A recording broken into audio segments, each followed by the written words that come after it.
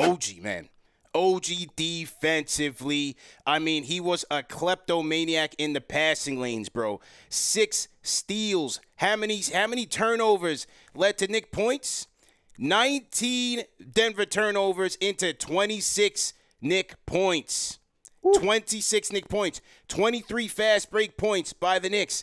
That is defensive impact. Like we've been talking about, bro, when you see the plus 38 on his numbers, you see it. It's not just the numbers. You see it on the court. The on-court impact by this guy single-handedly is changing this team. They're a tougher team. They're a smarter team. They're a more disciplined team.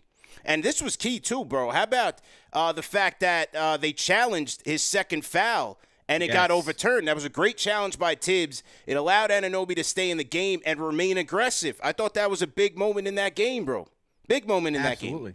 Absolutely. You needed OG tonight, man. You didn't have Hartenstein tonight. We know we don't have Mitchell Robinson. You put Jericho Sims out there who, look, he went toe-to-toe with Jokic out there, and Jokic was still getting his. He went 6 of 8 from the field, but you saw that Sims was also out there making it difficult for him to get to his spots and get the shots that he's used to getting, and even battling on the boards to get crucial rebounds to give the Knicks possessions, right? But then you also needed OG.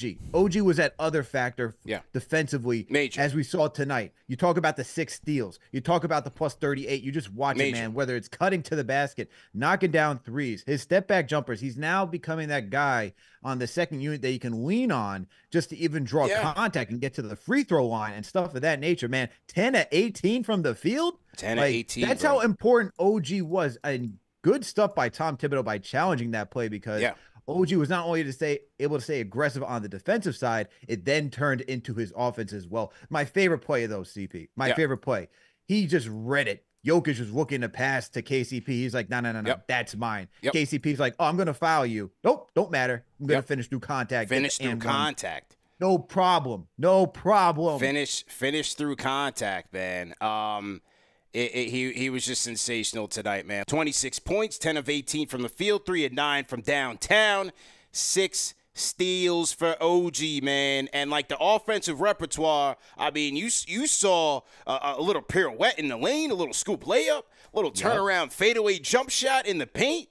That is what I want to see. The 3-and-D's elite. We're going to stamp that as every night we can expect that. But the intermediate game, if he could show that off and build on that, boy, oh boy, that is going to be something to see, man. He has the length. He has the athleticism. He has the wingspan. He has the ability to shoot over people.